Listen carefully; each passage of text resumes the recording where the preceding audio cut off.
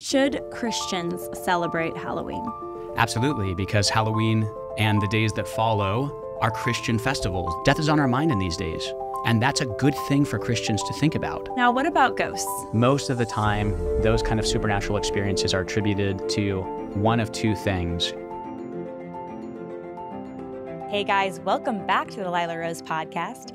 Today we're going to do an episode on Halloween. It's coming up. Not just Halloween, but it's also All Saints Day, All Souls Day the next day in some faith traditions. So anyways, we're going to get into Halloween. We're going to get into what is the Christian response to Halloween.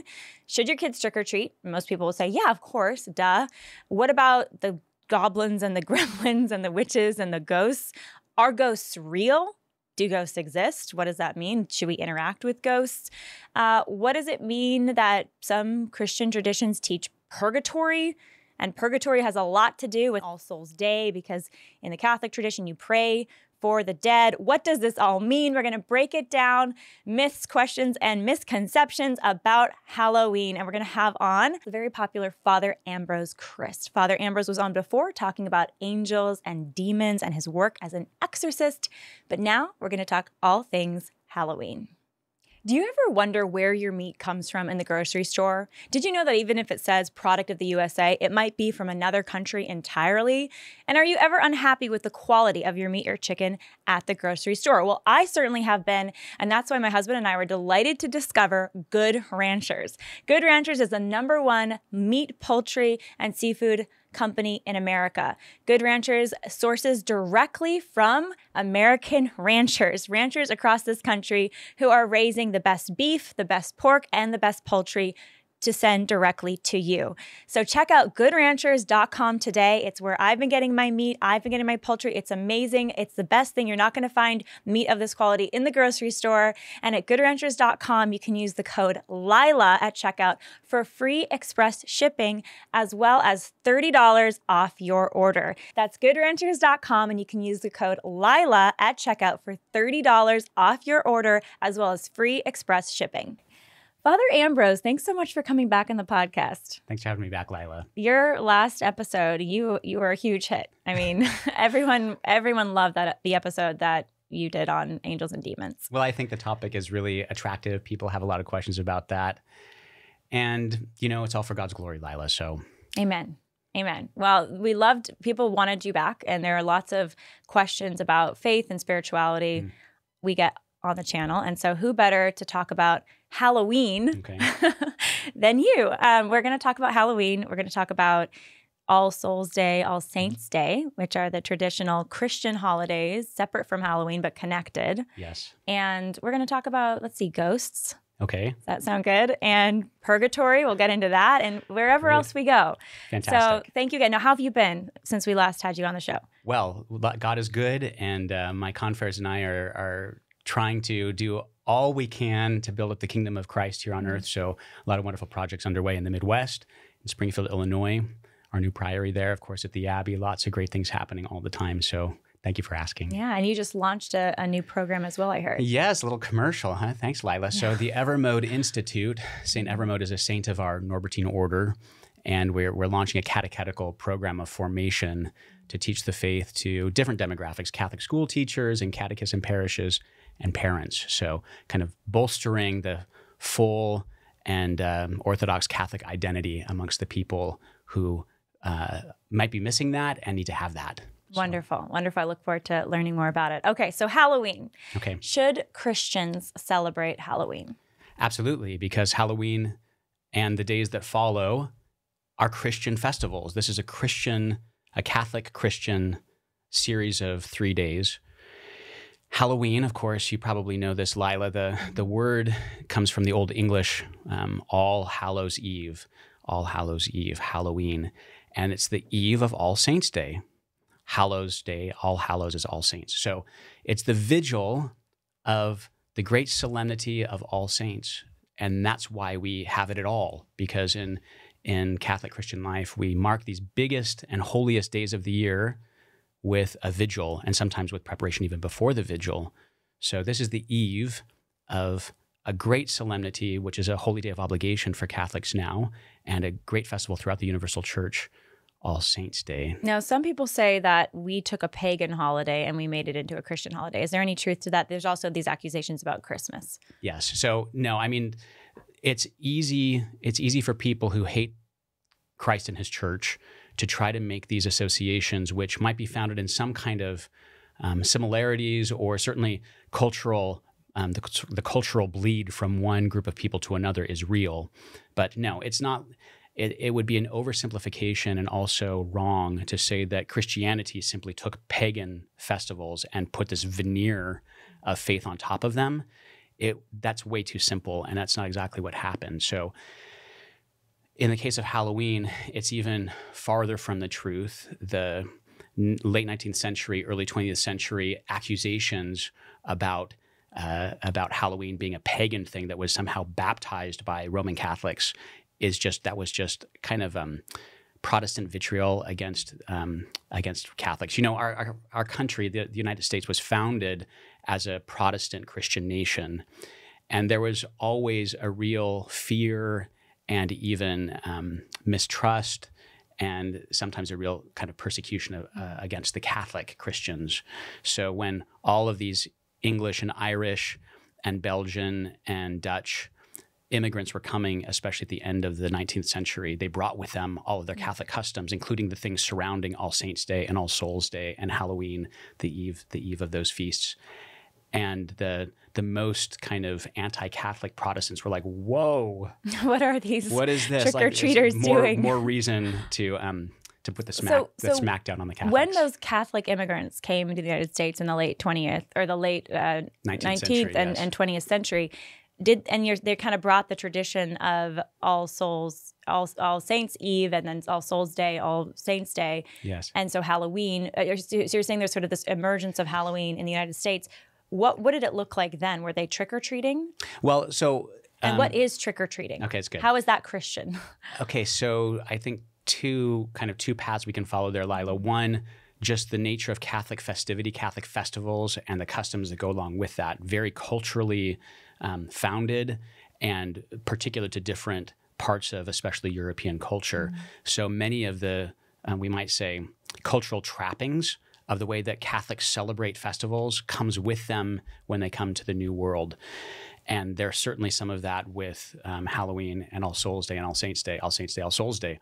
So it's perfectly normal across all of Catholic cultures to pray for the dead, to spend time in the cemetery on All Souls Day, and to prepare for that on All Saints Day. So to be in those places where we have laid our beloved ones to rest, decorating their graves, bringing flowers, carrying candles, washing their tombstones. And in some cultures, they would even spend the whole of November 2nd in the cemetery, having a picnic, praying for the dead, remembering with great fondness their loved ones who are members of the church, right? Just because they've died there, they're still members of the church and members of our family. So, so along with that comes these wonderful customs. You mentioned trick-or-treating. In certain parts of European culture, on the vigil, so the eve before All Saints Day, people would go asking door to door for little sweets to say, I'll pray for those who died in your family this last year if you'll give me a little sweet, a little soul cake, they called that, or so you give me a treat, and I will do this alms for you. I will pay this alms for your beloved dead. I'll say a prayer for them. And so that kind of door-to-door asking for gifts and exchanging prayers for those gifts for the dead, that's the Catholic underpinning foundation of trick-or-treating. Those words, trick-or-treating, I think that's a much more modern invention. So. Yeah, the trick word, I think some people are concerned it has to do with some sort of witchcraft or... I've heard people, concerned, Christians concerned and Catholics, but mostly, evangelicals concerned that's like a cult reference. Yeah, I don't think so. I mean, that's not where it comes from. That might be what people interpret it to mean now. But the trick, as I understand, and I could be wrong about this, but as I understand that, that English root of that is more about a little bit of a play. This is the tomfoolery of Catholic festivity. You might think about Mardi Gras, for example, or other times of the year when there's this wonderful partying in preparation for serious praying. And there's a fair amount of that also in the history of Halloween. So the trick is I'm going to play a little trick on you, more like I'm going to I'm going to make a fool of you or do something tongue Steal in your cheek, trash cans. something like that. Tongue in cheek kind of play a game on you if you don't give me the candy. Now, again, it's all that in Catholic life. That's all in the context of people understand that that's all in good fun. Yes. And also it's not about this overlay of weird neo-paganism. So that part, that's a very contemporary kind of layer of interpretation on Halloween. I want to get to that. I want to get to the ghouls and the goblins and the ghosts. Okay. Because, my neighborhood, for example, we walk down the street and there's like houses with these extremely scary, figures. So I want to ask about that. But you said something really interesting. You said the tradition is connected to, it goes back to prayers for the dead. Yes. And, so November 1st is All Saints Day. November 2nd is All Souls Day. Correct. And the idea, especially on November 2nd, is you pray for the dead. Now, this is very controversial among some Christians because, certainly the Orthodox and the Catholic Christians pray for the dead. Yes. And they ask for the prayers of the dead. Yes. But, evangelicals and most mainly Protestants, Baptists, this is not acceptable, and I think it goes back to verses in the Bible that say you should not, against necromancy, you shall not interact with those who are dead, these prohibitions. So help us understand why praying for the dead is not only acceptable, but encouraged. Okay. And just before we tease some of those threads out, the beautiful Catholic wisdom of putting these festivals together is that we understand ourselves to be what we call the church militant, those who are still struggling here below, working out our salvation, fear and trembling, as St. Paul says, undergoing our time of testing and getting ready to enter into the kingdom when our life ends, right? And meeting our judge and please God, seeing him face to face. That's the church suffering, or rather the church militant here on earth. The church triumphant are all the saints in heaven, everybody who has arrived at the heavenly homeland. They've won the victory through Christ. They have reached their destination. That's All Saints Day. We celebrate all of those saints, known and unknown, everybody who has entered heavenly glory and are waiting the resurrection of their bodies at the end of time. And then we have the church suffering. That's all of those souls who are still undergoing some purification, which is the Catholic doctrine of purgatory. There's an Orthodox version of that as well. The ancient church and the whole Christian church, really until the time of the Reformation, the Protestant Reformation, understood that there is this whole church universal, which is the living on earth, those awaiting their time of purification, and those rejoicing in heaven. That's the whole church. We're all members of the church.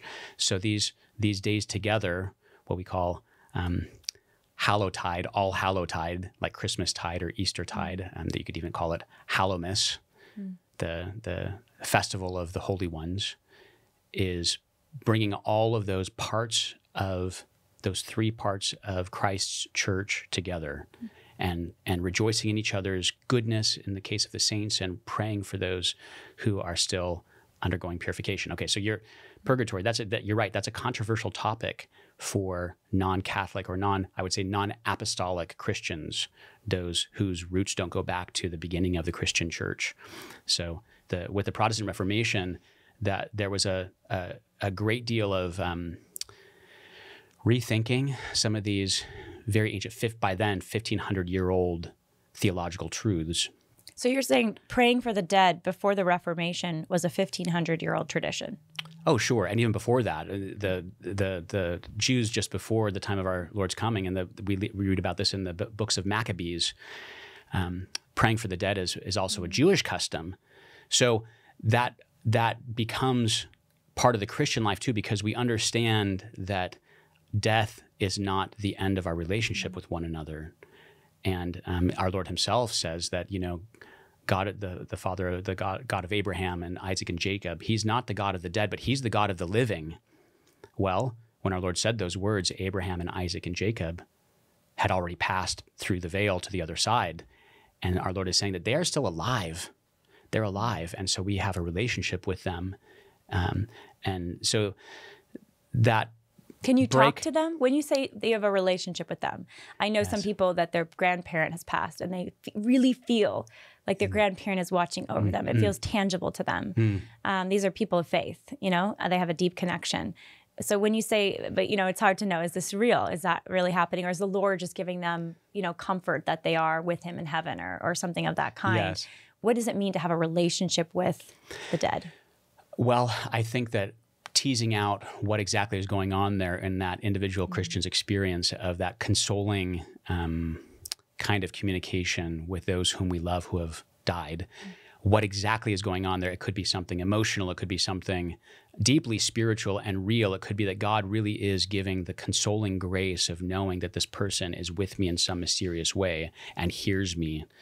And of course they can, if God permits them to. So that relationship and that communication, just like I can ask you to pray for me, so too, God forbid you should go before me in death, I can ask you to pray for me from there too. We are all members of Christ's mystical body, and death does not somehow break our relationships with one another. So of course, there's a veil between those two worlds, isn't there? And it's only rarely and by God's special favor that we can peer through the veil, or that there's some more tangible kind of experience of the communication through that veil of life into death.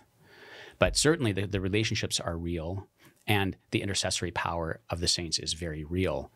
Just like if I ask you to pray for me because I have some intention on my heart that I need help with, as fellow Christians, and you pray to God for me or for my intention, that might be exactly what God wanted to help affect whatever the answer to that prayer is. So too, if you were to go before me in death and I ask that for you, why wouldn't you want to pray for me from there as well, right?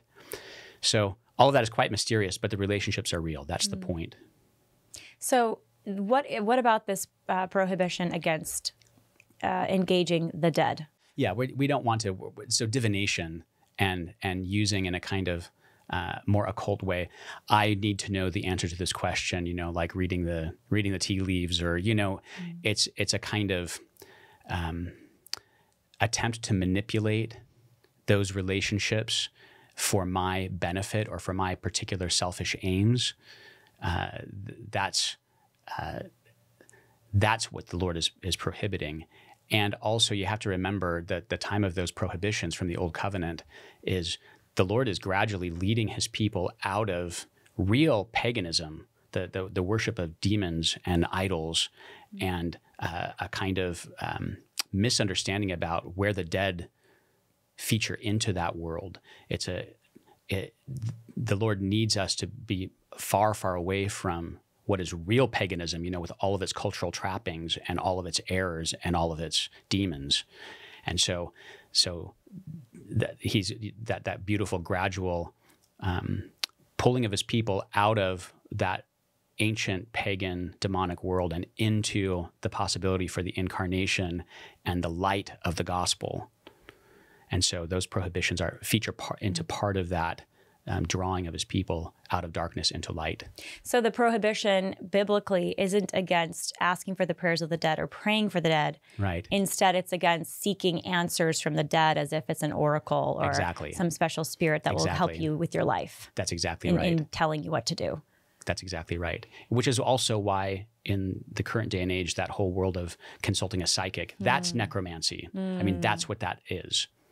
So then what is the biblical evidence? Is there any biblical evidence, you know, stories in the Bible or passages that show prayer for the dead or asking the prayer of the dead? I would invite everybody to read the second book of Maccabees. So sadly, in those awful days of the division of the Christian church in the 16th century, the Protestant Reformation, that period, there was an attempt. And of course, I'm giving a very Catholic reading of that history, as you would understand. I might expect it. And I hope your friends would understand that too. All of those, what were then understood to be scriptural, canonical books of the scriptures, including the letter of James and also the letters to the Maccabees, which some Christian Bibles, non-Catholic Christian Bibles, now call Apocrypha. Those are the places where some of those most contested doctrines are to be found. In the case of the letter of James, Is that why they were removed? That's why we would understand that to be. That's why they were removed, because there's something here that the Protestant reformers just don't like theologically. So take out those books of the scriptures that don't conform to this reformed theology. And included in that would be the second book of Maccabees, where it's very obvious that prayer for the dead is efficacious and that it's pleasing to the Lord, and it's part of the life of what will become his church. So why were the Protestant reformers against the teaching on prayer for the dead? It's a really good question, Lila.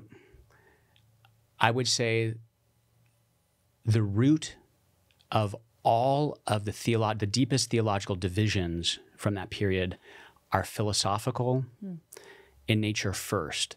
So in this case, the Reformed theology and the Protestant theology flows out of a post-Enlightenment philosophical world where the individual takes primacy, and this complicated rejection of the material world outside of us as a sign of God's goodness and the way that we come to know the truth by looking at the things around us. You might remember Descartes said famously, "I think, therefore I am." Somehow this turning into the experience of the psychological, we might say, experience of the individual from my own interiority as the place from which I assess truth or falsehood. That's a Copernican revolution in philosophy, and it's erroneous in many, many ways, not in all ways, but in many ways. And so what is Copernican revolution? And so just in the same way, just in the same way that with Copernicus, the scientific revolution, that the Earth is the center of the universe and everything revolves around it, and versus the sun being the center of at least our solar system, and everything revolves around it. That was a revolution in science. So too in philosophy, there was that kind of radical revolution that came with the primacy of the individual. And there's a lot more to be said about that philosophically, but not to belabor the point. In philosophy, when I am the center of my judgments about the truth of anything around me or within me, which is what that philosophical error leads to, then things get really murky as far as theological points, metaphysical points, truths that depend upon the material universe being the first place that we come to know what is true, and then have revelation to aid us in that and to assist us with those truths that we can't know by natural reason alone. So that's a long way of answering your question, probably not a very clear way of answering your question, but there's some serious philosophical error at the root of what became the errors of Protestantism. So was it a combination then of the gripes, and some of them understandable gripes about corrupt church leaders in the Catholic Church? And so there was a lack of trust in the leadership of the church, connected with this philosophical movement of I am the center of the universe in terms of deciding morality or objectivity around me and understanding, what is right and what is wrong. And that combination led to perhaps the Reformation. Yes, that's I think a fair way of bringing all of those threads together that contributed to this disaster. And it really was a disaster. It is a disaster. Our Lord wants us to be one. He prayed for that at the night before he died. Father, that they might be one as I am in you and you are in me, that they might be one in us. And we're still waiting for that, right? And praying for that. Yes, when you look at the scandal of Christian believers who don't live their life well or with the integrity that is required of us, including church leaders, including priests and bishops and even popes through history, where there's real scandal in the way that they represent the Catholic Christian life, then of course that's going to cause people to say, how can I trust you? It's a problem for each of us, isn't it? That when my life and my words don't conform with what I proclaim to believe, what I profess, then that might be a scandal to someone who says, well, why should I believe what you believe? Look at how you live your life. So that's part of the call to holiness, right? That we need our lives to, with Christ's help and with the grace that comes from Almighty God, live our lives in conformity with these truths. And you're right, there were periods in the history of the church where that wasn't so. There wasn't always that kind of integrity. there's nothing better than starting a fall morning with a cup of the most delicious gourmet organic hot coffee. And that's why I love 7 Weeks Coffee. 7weekscoffee.com is a gourmet, organic, and delicious coffee company that is not only making the best and ethically sourced coffee, but it is also America's pro-life coffee company. So when you order from 7weekscoffee.com, 10% of the money that you spend on that site for that delicious coffee goes directly to pro-life pregnancy centers that are helping moms and babies. So check out 7weekscoffee.com, order some coffee. You can even become a subscriber, and 10% of all of what you spend will go directly to fuel the pro-life movement. That's 7weekscoffee.com, and you can use the code Lila at checkout for 10% off your order. So back to the Reformation, one of the, as I understand Martin Luther's particular grievances, one of the, the lead reformers at the time who ended up rejecting, I understand there was a lot of work to try to reconcile with Martin Luther, like, let's figure this out and reform the Catholic Church, don't separate from the church. But he ended up going his own way. But one of his concerns was indulgences. Yes. It was this idea, back to trick or treat, of saying, if you give me something, I will get a prayer, or I will say a prayer. Yes. This kind of trading of graces. Yes. Trading for prayers, trading for graces. Yeah, so you're right. That's historically the doctrine of indulgences was one of the grievances that eventually drove poor Martin Luther out of the church. At least he says that was one of them. And again, just because there are some abuses of the discipline surrounding some of these truths, like the value of indulgences or prayer for the dead, just because that was abused in some places or times doesn't mean that the doctrine isn't true. So he threw the baby out with the bathwater, but there's still a baby who needs to be in the bathwater. There's still a baby there, and that is the doctrine of the prayers for the dead and the value of indulgences. So the church still teaches this, just like in the second book of Maccabees, where prayers for the dead can help the dead, and it's a gift for the whole body of believers.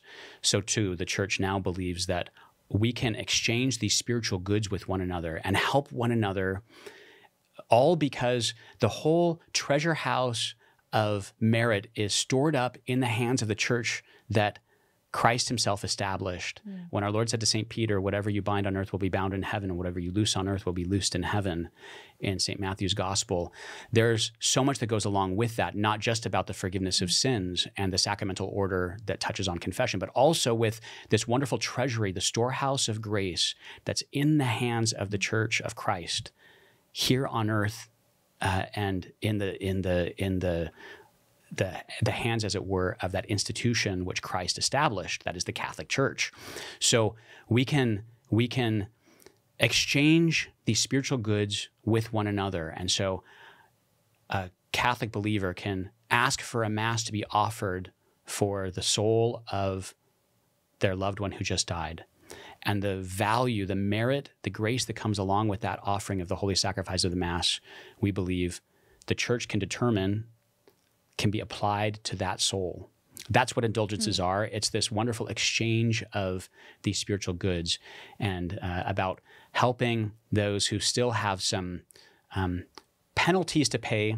We call them the temporal punishment due to sin. This is again, we're deep in the tall grass of Catholic theology here. It's good. These are where the disagreements and the misunderstandings where it happens. That's are. right. That we can help alleviate the temporal punishment due to sin in another member of the body of Christ who is still paying that off in purgatory. Okay, there's a lot to unpack there. There's a lot, and I want to get to the dressing up as goblins for Halloween. Okay. Should you dress up as a goblin? We're going to be asking you that soon. But you're on purgatory right now, and you just said something. You said they're paying the temporal punishment due to sin. Sin, and you can help other people pay that price. Break that down, because if I'm, I was raised evangelical Protestant. I've got many friends, and the understanding there is Jesus Christ's blood covers us all. Yes. And I know you agree with that, but we don't need to do any work, especially after death. Goodness, life is hard enough, but to earn that salvation, Jesus Christ's death on the cross is more than enough. And the idea that we have to do work after death, or that other people have to do work for us after death, I think is against that sensibility of this is not what we understand the Bible to teach on the power of Jesus's death. Yes, his victory over sin and death is all sufficient and complete in the shedding of his blood on the cross. That's absolutely true. That every single ounce, if you could measure it out like that, of salvation and the payment of the penalties due to our sin, the eternal payments due, the eternal punishment due to our sin is paid by Christ on the cross. Absolutely. That's without doubt true.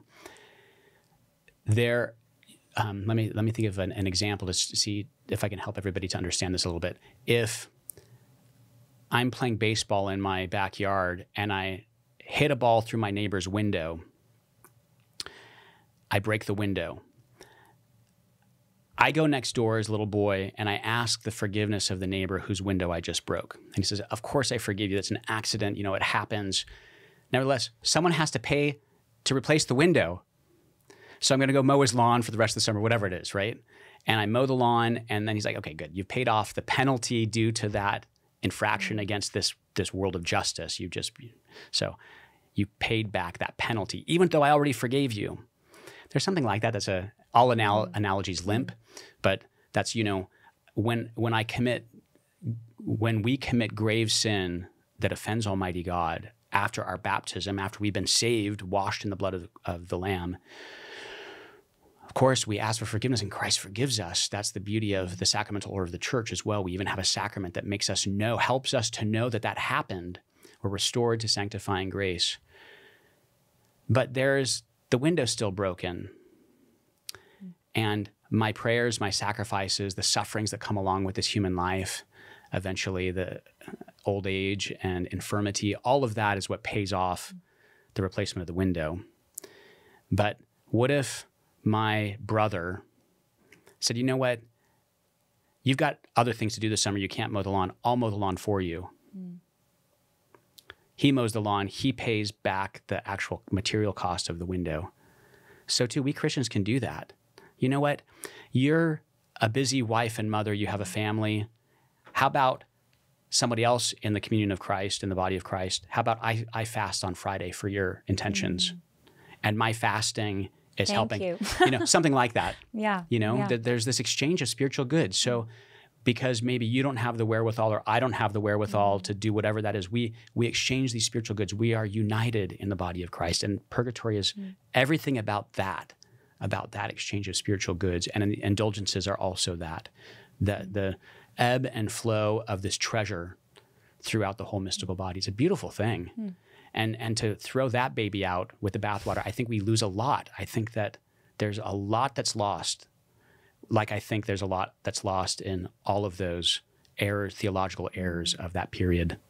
And someone might say, well, Jesus can pay for the window. He's the richest, he has all the money in the world. That's right. He can make that window be put back in an instant. Yes. But in this life, as we see, the window still is broken. Yes. There are still natural consequences to sin. Yes. And I find that when I help someone else with their consequence, or I have to pay my own, even though Jesus forgives me, I find that I learn, I grow, I can become more virtuous that way.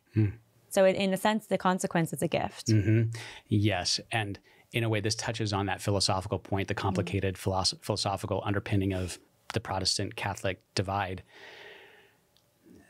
You're touching on something that relates to that. Christ and God the Father, they love to use what we call instrumental causes so that you can be the instrumental cause by participating in this exchange of spiritual goods. As you said, that's a gift for you to be able to help your brother or sister in Christ, right?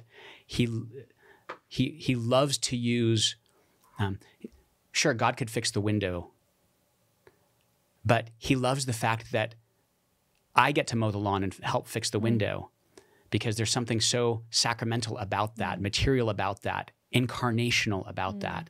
And really that's where that divide becomes most pronounced, that Catholics and Orthodox, the ancient apostolic Christians, understand the incarnation to have touched every facet of this life here below.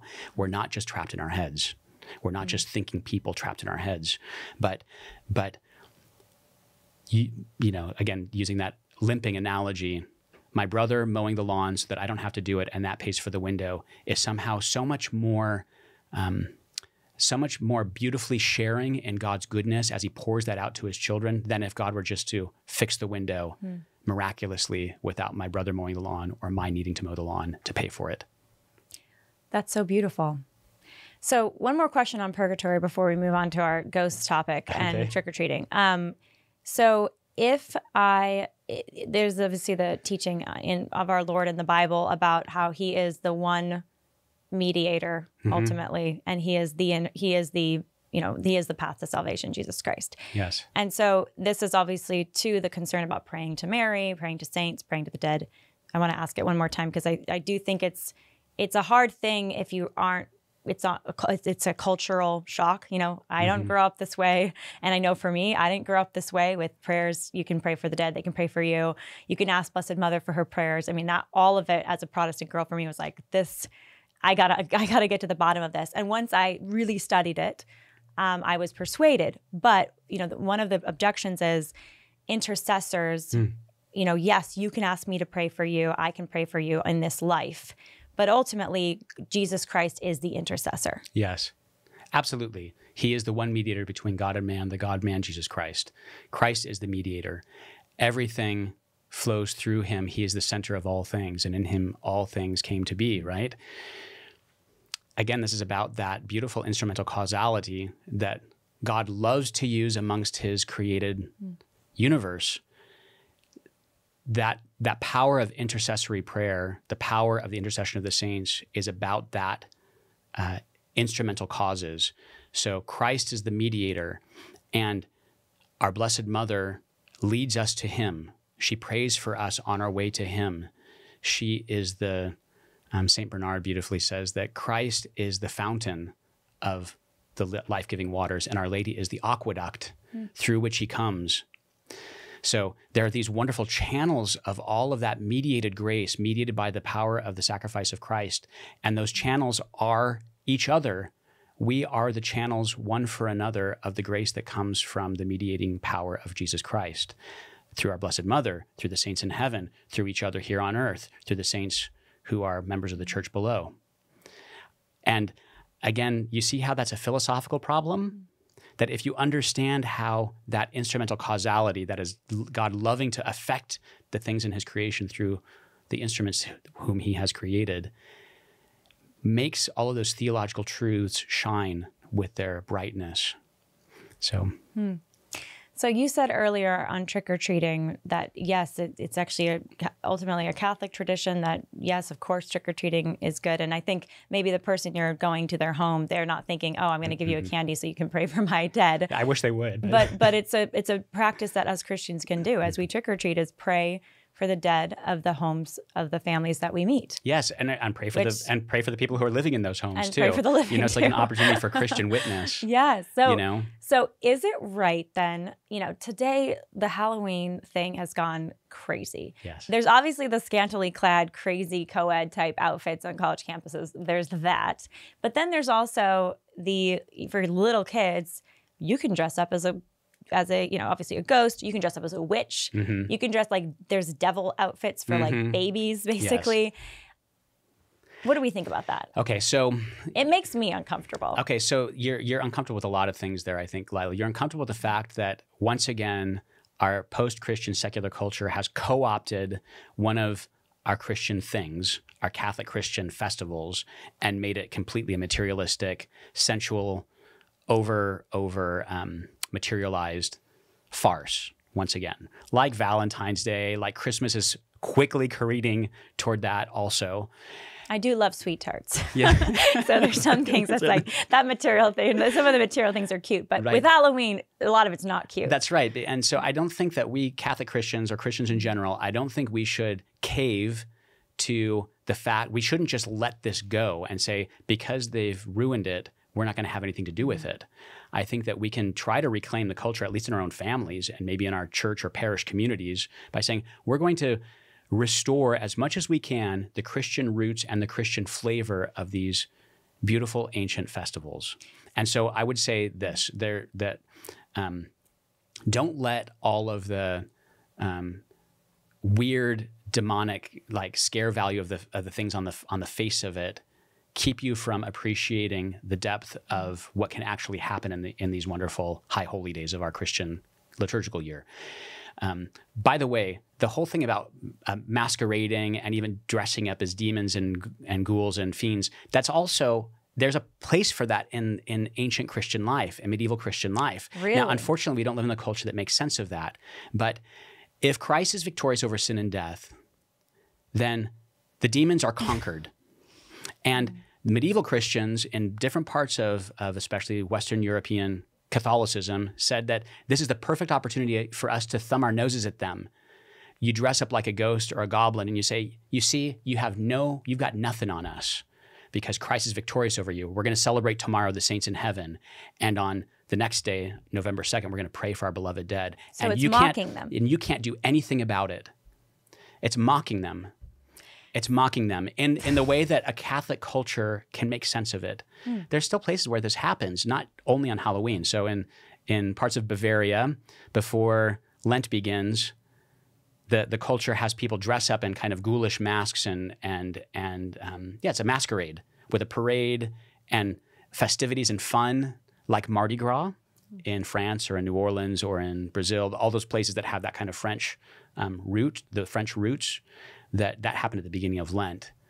It's a wonderful way to let our hair down and party with some of the excesses of human life and fun in order to be able to pray well, prepare well for the feast. And part of that is mocking the devil who's again, figuratively, right? So the masquerading and the costumes don't have to be weird or creepy. Unfortunately, a secular culture doesn't understand any of that.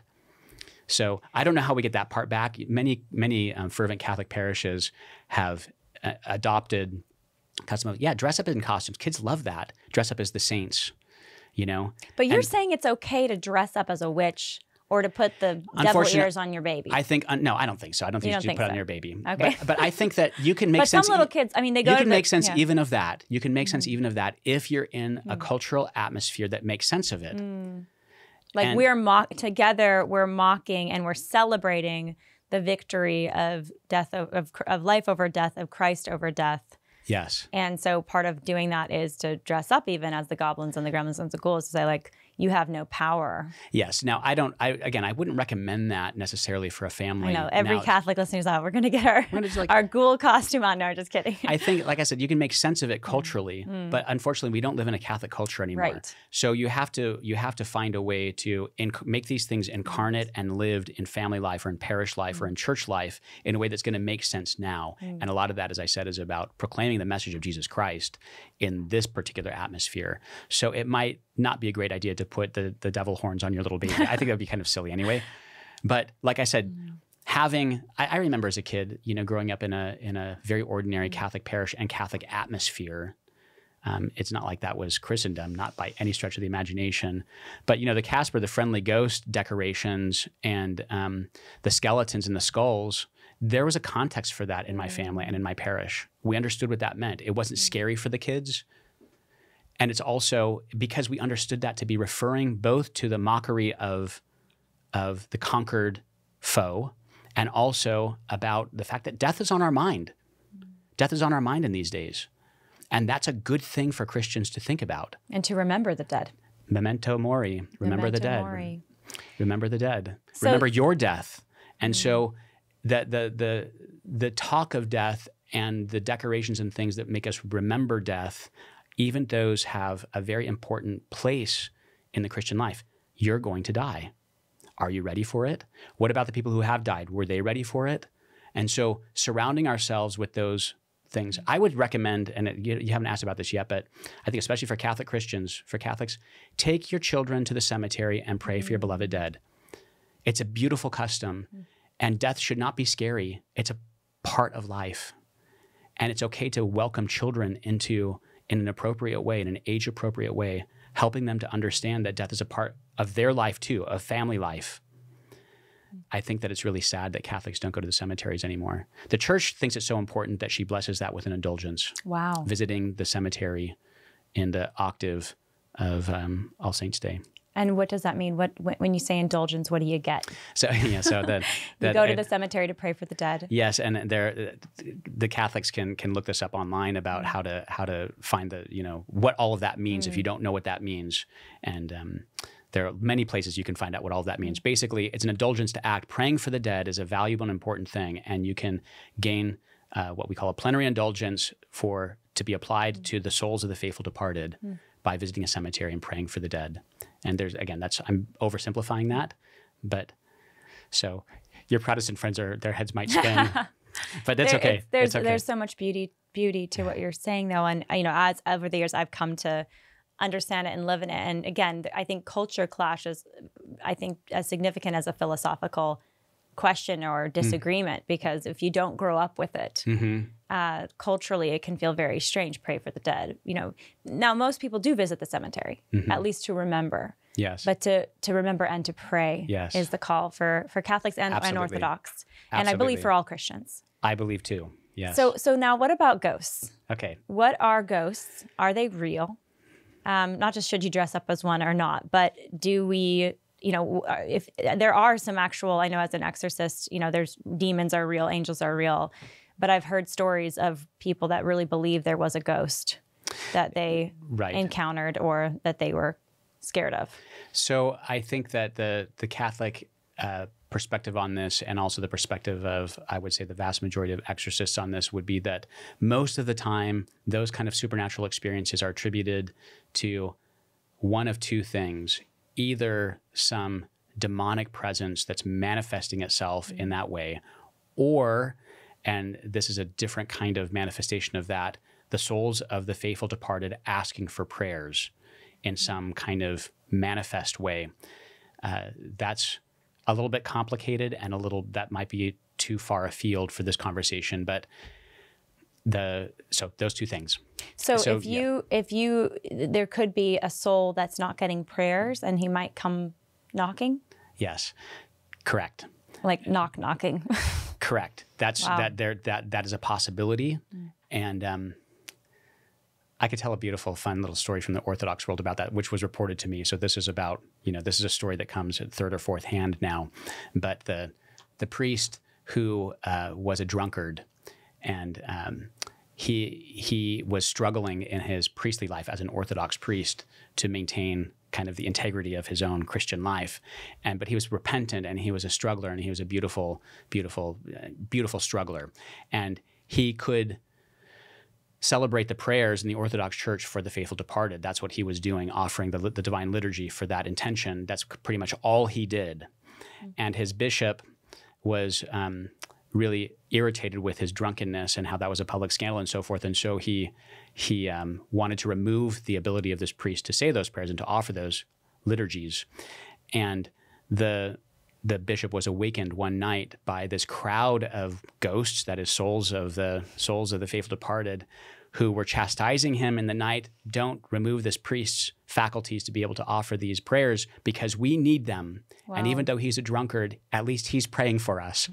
So wow. So that's just a fun little story about how that the world between the beyond, that veil, that liminal veil between this world and the next, is sometimes perforated, and we have communication across it, and that's a beautiful and mysterious thing. So a non-demonic ghost is not a scary thing at all. It's a soul that really just needs a prayer. That's right.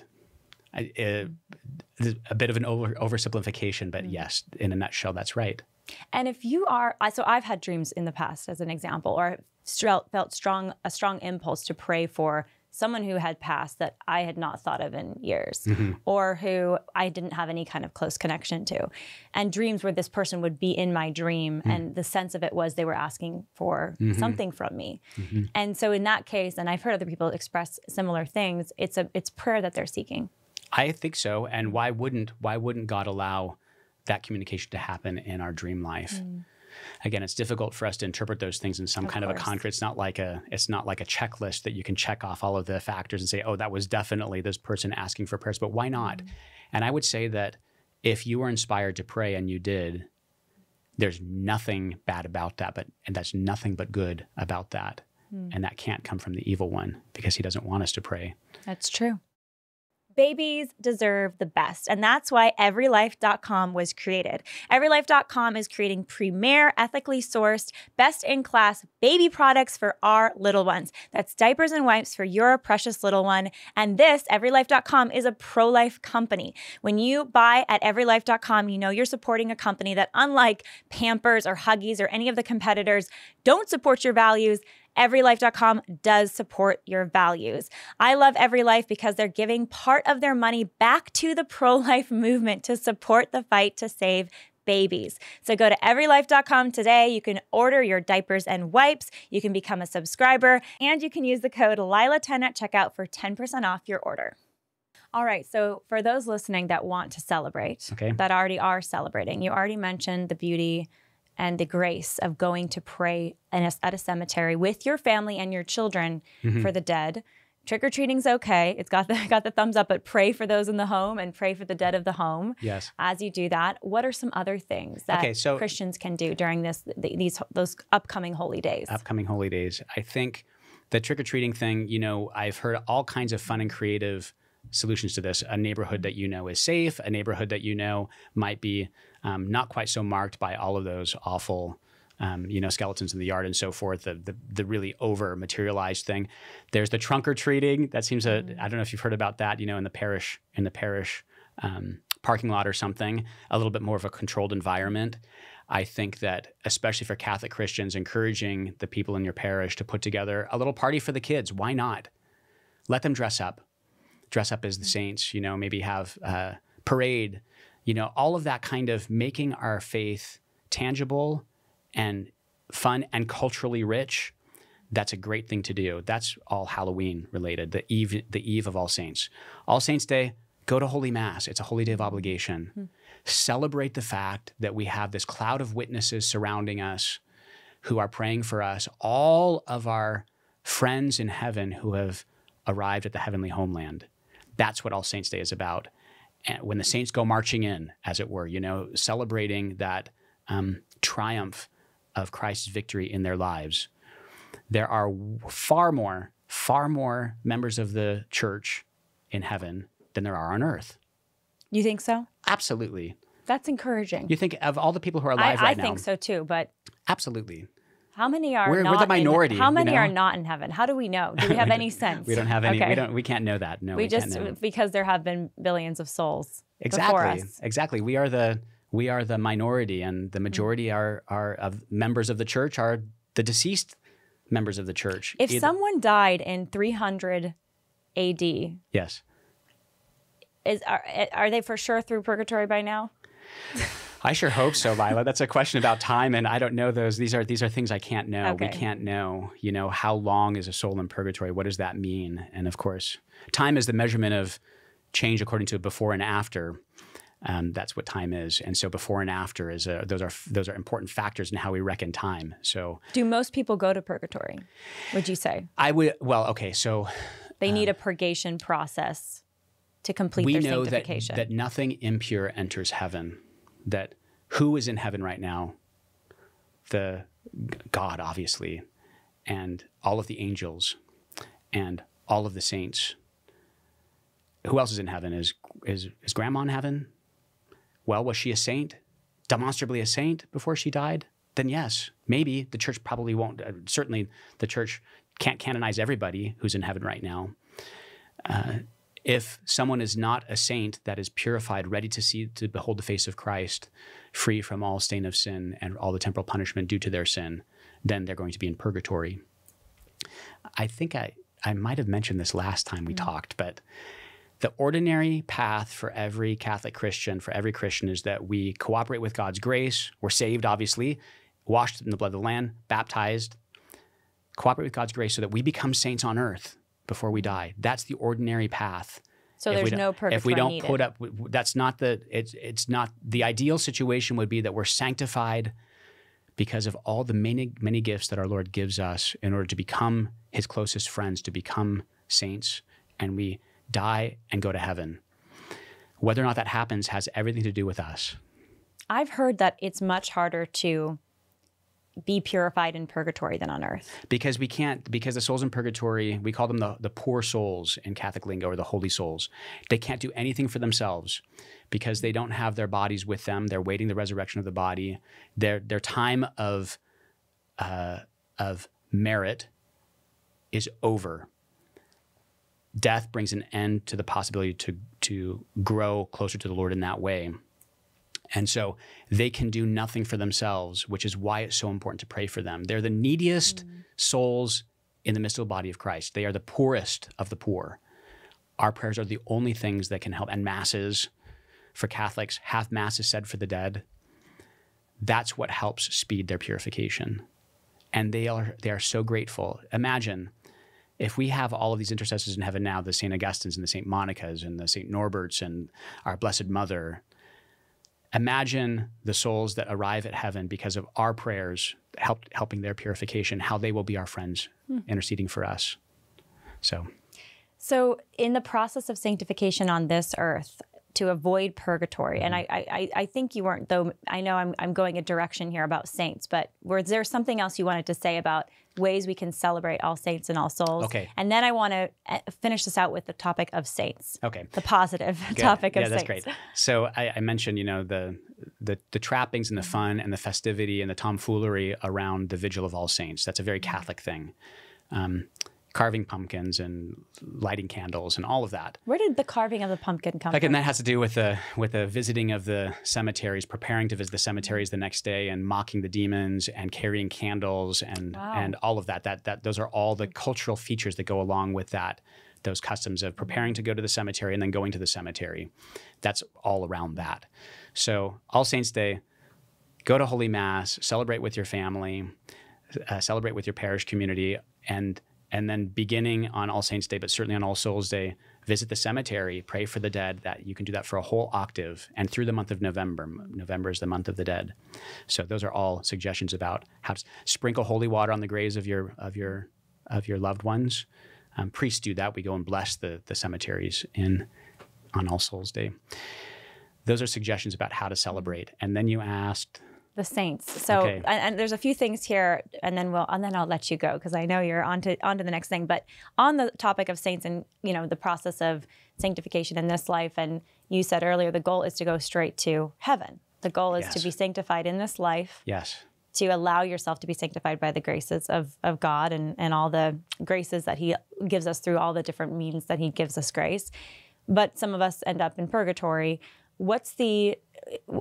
And you said there's a lot of saints, though, in heaven. You think that there's many more than there are on earth. Is there anything more you can share? I know there's different saints over the years that have had revelations about how there's actually a ton of people in hell and, the concerns about people that just blow off this opportunity in this life. And if you get to purgatory, it is a lot harder than this earth. You said there's suffering souls, and that's because on this earth, you say you have your body, but there's additional physical, I don't know if it's physical, but certainly spiritual pain that they're feeling in purgatory. Yes. What more can we know about the process of saint making? Okay, so it definitely makes me convicted because it's like I've got this one day I know I might die tomorrow, so better make it count. Yes, I agree. And I think that's the point about all of that, thinking about, well, how many souls are damned and how many souls are saved? That's a scary thing to think about, but it's motivating. We learn from the book of Revelation that our Lord doesn't want us to be lukewarm.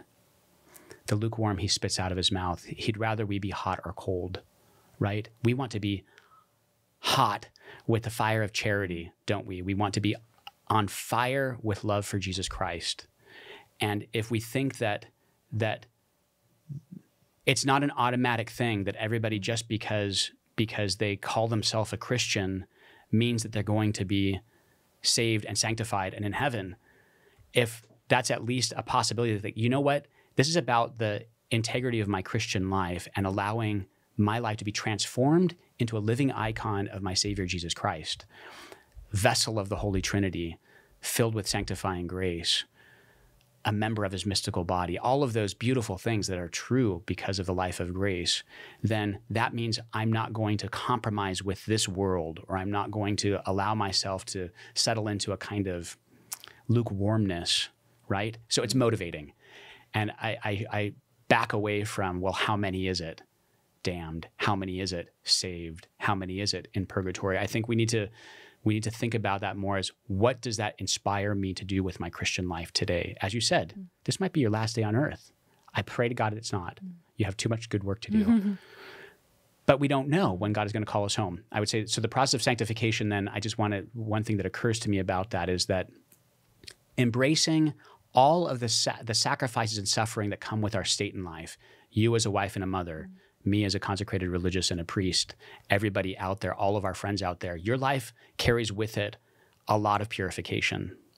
If we embrace that and offer it back to our Lord and say, Lord, help this, let this suffering sanctify me and help to purify the souls in purgatory, so that offer it up. In Catholic life, we those of us who are raised in Catholic households, our mothers always told us, when you stub your toe, or you're feeling ill, or you're feeling under the weather, whatever, offer it up. Offer it up. Offer up that suffering as a pleasing sacrifice to God for your own sanctification and for the succor of the souls in purgatory. And so if there's, when we pray for All Souls Day, and obviously we celebrate All Saints Day, we don't know for sure, except for the canonized Catholic saints. Correct. We don't know for sure who's where. Correct. So in a way, there's a bit of a guessing in terms of, we're going to pray for the soul of this person, but they might be in hell already. Is that possible? It is possible. Certainly it's possible. Hell is a real possibility. And please God, none of us finds him or herself there. Can you imagine? No, you can't even imagine. The thing that comforts me about hell is we choose to go there. Yes. You got to choose it. Yes. We have to choose it deliberately. Choose not to be on the side of Christ and his church. That's right.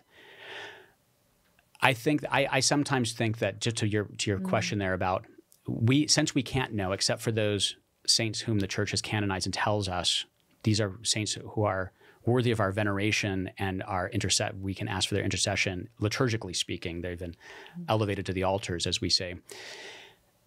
It's always, especially as a Catholic priest, it makes me very anxious when people at the funeral say, well, grandma's already in heaven. We know for sure she's in heaven. I'm like, well, how do you know she's in heaven? What if she's in purgatory and she needs your prayers?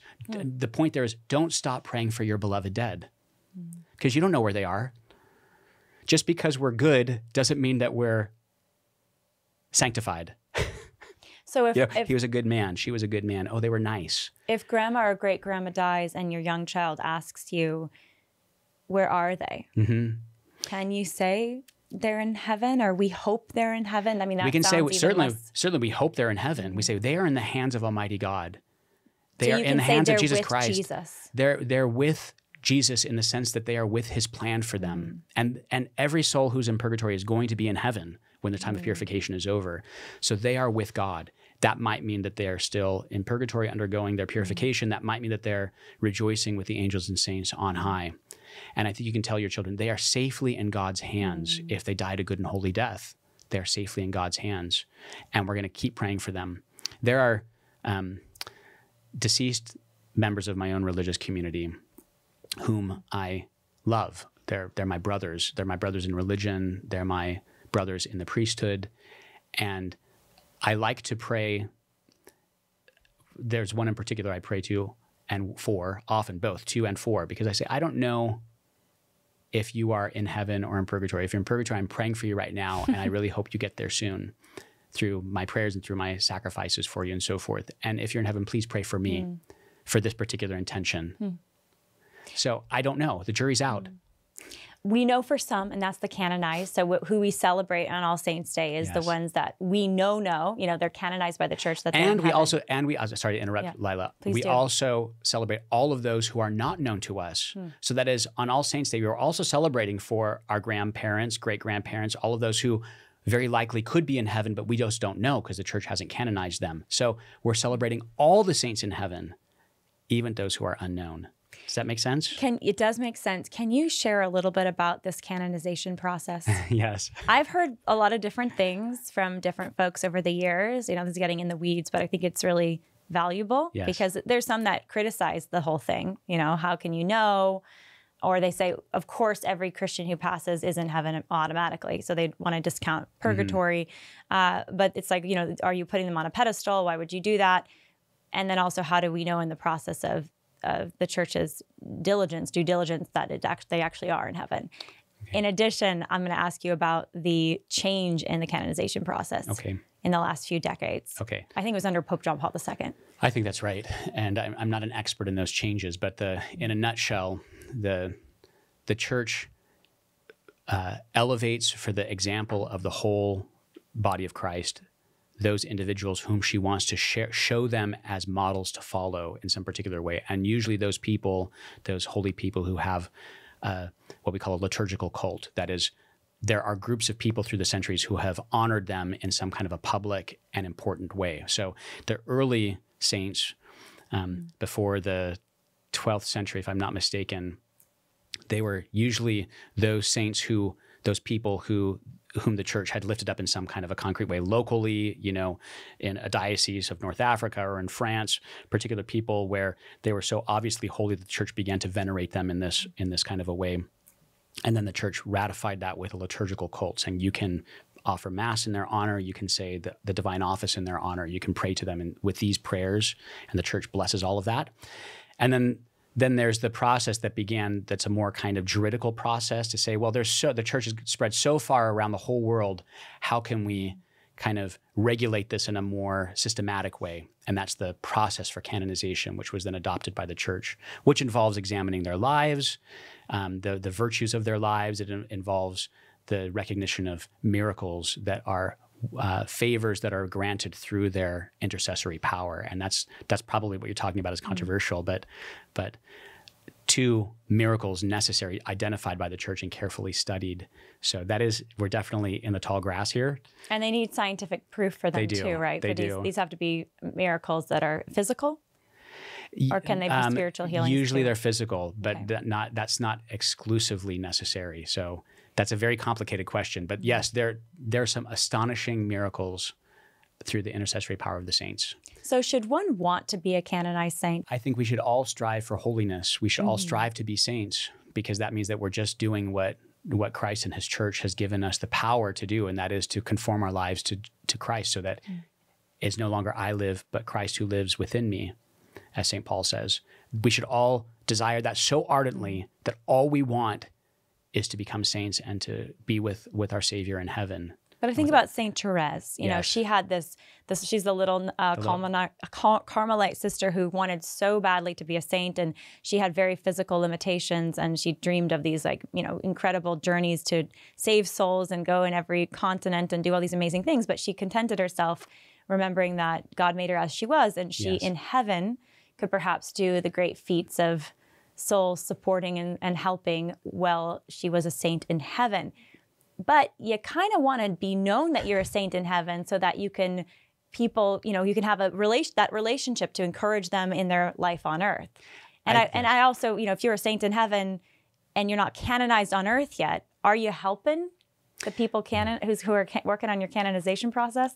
I think that we should want God's will to be affected in our lives so perfectly that if he desires that you, Lila, become a canonized saint and an example for the church, that his will be done. I don't think we should have a whole lot to say about that for ourselves personally. I would, Saint Therese, she did say that she wants to spend her heaven doing good on earth. She would be doing that whether she were canonized or not.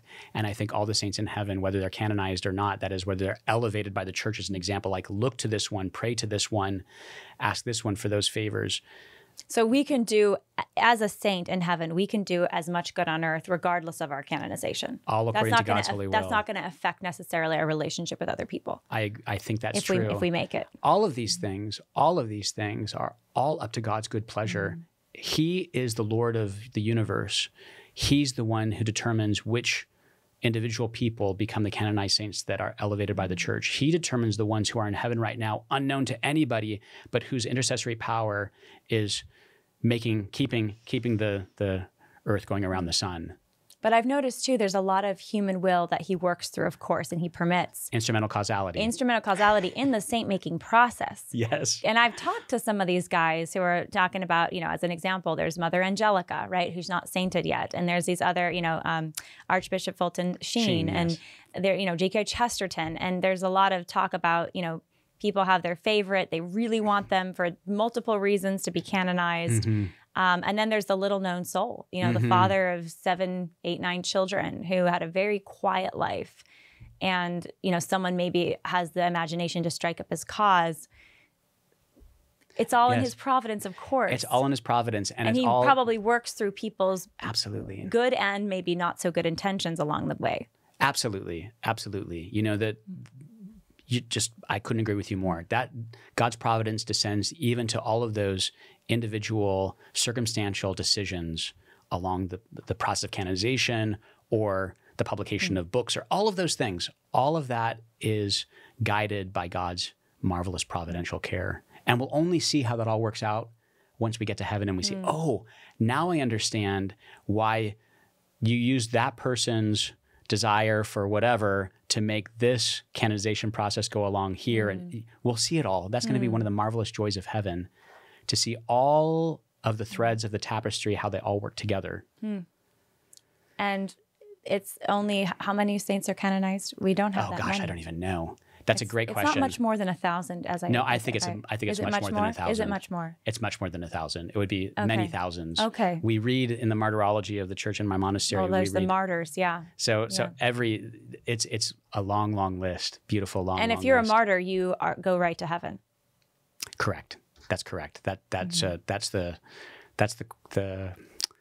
shortcut, the quick path, the fast path. The tough and quick one. Okay, last question on saints. You said, I don't necessarily know all the details of what happened during this time, but John Paul II did do some changes in the canonization process. And he streamlined it, yes. My understanding of it in part was to shorten the time before someone can be canonized, meaning, there was maybe decades would pass or even hundreds of years before someone would be canonized up after their death. And he was saying, no, it can be less time. So we have more modern saints. Yes. And then he seemed to put an additional emphasis not on the religious being canonized, but on lay people being canonized, including children. I mean, teenagers, Blessed married Carlo couples. Acutis, for example, recently, just a couple years ago, wonderful Italian young man whose body is in Assisi in Italy, in his hoodie with his soccer cleats on, and I don't know if they're cleats, but is he incorrupt? He's also incorrupt. That's a whole other world. Mean? That means that his flesh is not decaying. So that's a whole other wonderful world that often makes our Protestant friends' heads spin. But again, it's about the incarnational reality of the Christian life, that sometimes God preserves the body of the deceased person on earth from the corruption of death. Saint Bernadette, Saint Blessed Carlo Acutis, Saint Padre Pio. There are many incorrupt saints. Their bodies are not rotting in the tomb, but you can go and look at them. It's amazing. So the Catholic world is beautiful. To your point there about there was an expedition of the canonization process precisely so that John Paul II, Pope St. John Paul II, wanted to lift up some contemporary witnesses for us to look to, and including lay people. It's not just for priests and consecrated religious, but holiness is for everybody. Everybody is called to holiness. Everyone's called to be a saint. Correct. Wonderful. Well, Father, what are you doing to celebrate the holy days coming up? Halloween and All Saints and All Souls Day. For us, consecrated religious, and for priests, the liturgical life is supreme for us. So we'll begin our celebration of All Saints Day at the vigil. The High Holy Days begin the evening before. And so for us, Halloween begins with first vespers of All Saints Day. And of course, a very solemn Mass on All Saints Day.